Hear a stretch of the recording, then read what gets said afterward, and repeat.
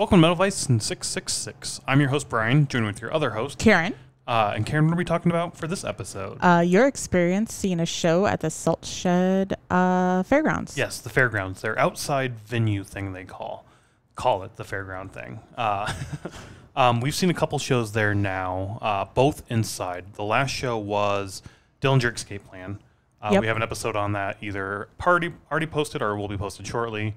But that was supposed to be outside and it got moved inside. Right. We found out as we were walking up, hearing other people talk about it. Yeah. And we were a little disappointed. We wanted to check out the outside sort of venue and see what it was all about and how it felt.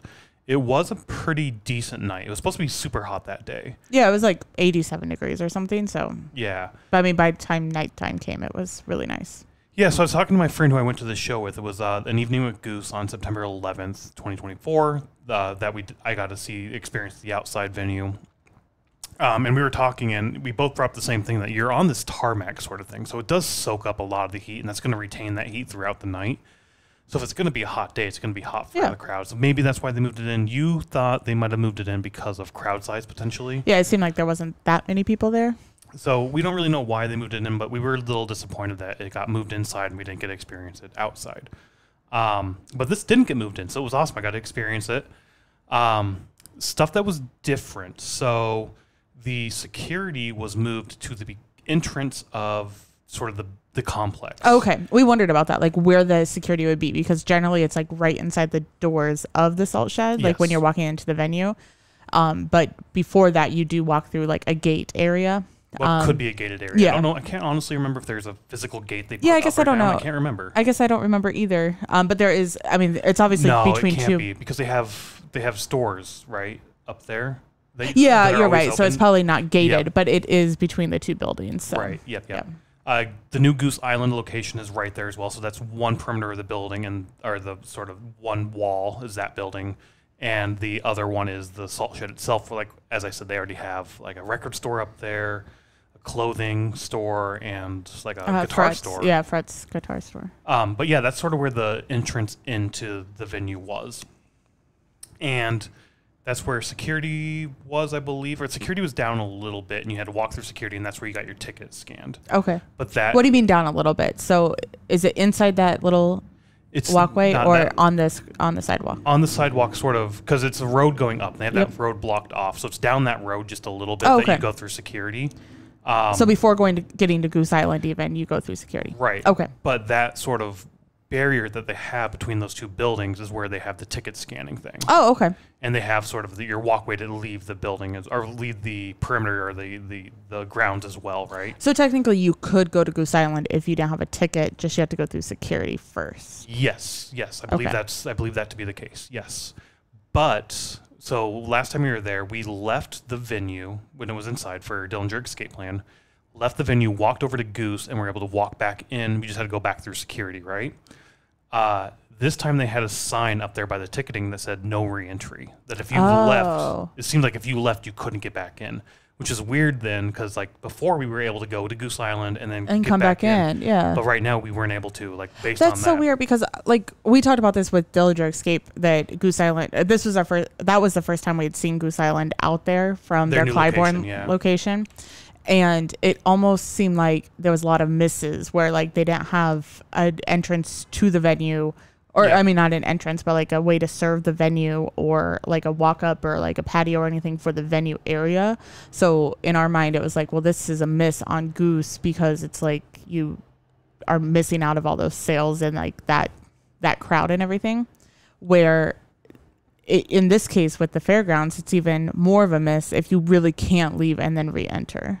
Yes and no on the miss. Like, it definitely was a miss, we felt like, right? Like, you can't open it up. But what was new here for this particular outdoor fairground thing is Goose Island actually had a pop-up...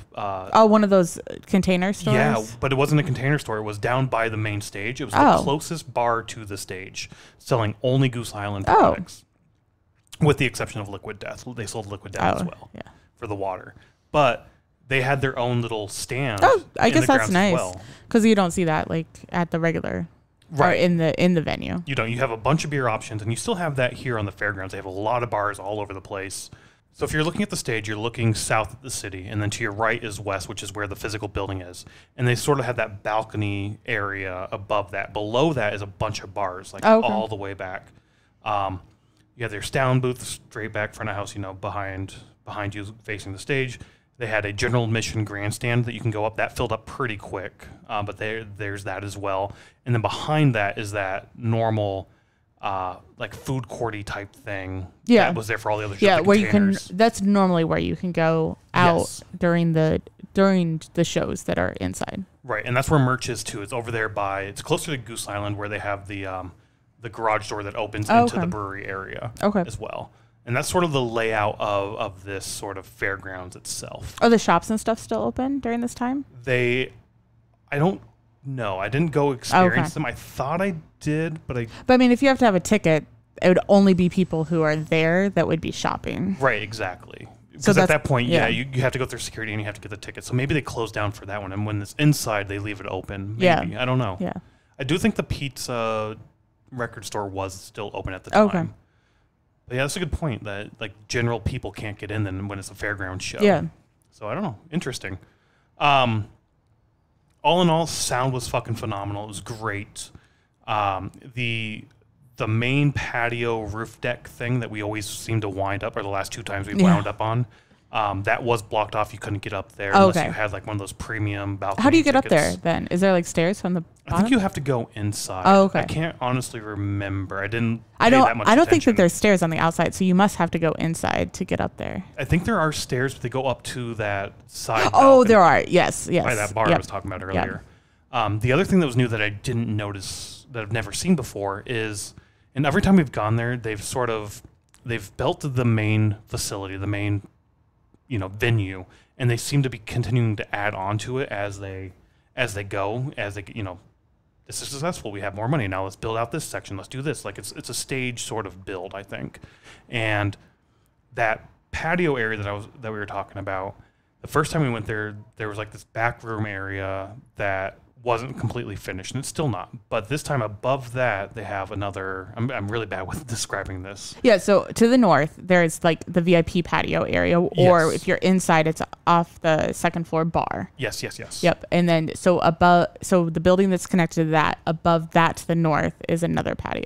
Right above that, exactly. And we've never seen anybody up there, but this time they had it open, and there were a lot of people. I noticed that when we were there for Dillinger. I just didn't know like how it was used. Yeah, and I felt like that was new because I don't remember that the first time we were there. Not the first time, but even the patio wasn't really, the second floor patio wasn't. Yeah. But there were a lot of people up there, so I feel like that was even a higher sort of experience that you had to buy a different ticket even for that. But that's sort of what I got from the vibe just standing there down below. But you were the peasants on the GA section. Which is where we want to be anyway, right? Yeah. The sound was phenomenal. This view of the city was super cool to see that. That would be a benefit to get like one of those premium or VIP tickets, is to be able to see the city from up. Yeah, the city skyline for sure. You get a lot better view from there. We got a little bit down on the main floor that we were at, and it filled out pretty well. Like it was a pretty sizable crowd that was there for this show, and yeah, it was a lot of fun. It was a beautiful night for it. So I really enjoyed the outside sort of aspect of this venue. We didn't go to the restrooms. I didn't go and see. I was wondering where the restrooms were. I'm assuming you go inside, or they're under that grandstand, I think. Okay. I don't know, honestly. But they're not like porta potties. They're not. I didn't see any porta potties anywhere. And I don't know why they would. They have great bathrooms inside. I don't know why you wouldn't just open that and let people go in for that. Yeah. We went to Goose afterwards, and I think that's where I went to the restroom after the show and whatnot. But I mean, yeah, it was super clean, super awesome place. We love the Salt Shed anyway. It's a super cool venue. We just wish there was more like our music there. More metal going out there. Yeah. But it was a really cool venue, and the outside aspect of it was unique and fun. And yeah, we don't really have too many outside dedicated venues, right? No, you have some there's Northerly reused. Yeah, Northerly Island, and then obviously the festivals that are outside. Out in the parks. Yeah. You have like Grant Park has their big, or is that Millennium Park that has like the big, that's a Millennium Park. Yeah. They have a venue there. But they don't have like metal shows that go there. Yeah, exactly. So it's a really cool aspect to tack this on to the outside of this really cool venue already and double use the space. I mean, it would be fucking phenomenal to have a festival there, right? You can have a 2-stage festival, one inside, one outside. And we talked about that the first time we went for Bad Omens. We were like, this would be an awesome festival place. It would be, yeah. Perfect festival place. Like, they have all the infrastructure there. We bitched about getting there the first time, but then we learned how to get there. ourselves during Dillinger. Like, this isn't that bad to actually get here. Yeah. So it does suck. Horrible. I mean, the walk is hot in the sun. It can be, yeah. But no, that's cool. I'm glad that you were able to experience the fairgrounds, and hopefully a show will come next summer, a couple summers from now, that I can then experience it, because one that you'd like to experience. You can experience it. You just have to buy a ticket to a show. You just have to. Yeah, the you want music that you want to go to. Yeah, exactly. Yeah. All in all, though, it was a great time, great music. It was a great time. Let's leave it at that. Well, we're not here about the music. This isn't about the music. It's more about the venue. Yeah, We've this talked is about about doing the venue. episodes on venues like this anyway. So I mean, maybe this will be the kickoff, and we'll do other sort of venue specific shows. I mean, we always talk about new venues whenever we go to them, but yeah, I don't know. Maybe we just kick off and do 666s on the some venues venues themselves. Yeah, that's true. But yeah, this was a lot of fun. I'm glad I got to experience the show out there. Hopefully, you'll get to find a show that you want to experience out there as well. They need to bring some more metal, and then I'll be there. Yeah, but anyway, just another live music that was awesome. So go check out some live music, and we'll catch you at the next show. Yep. Bye.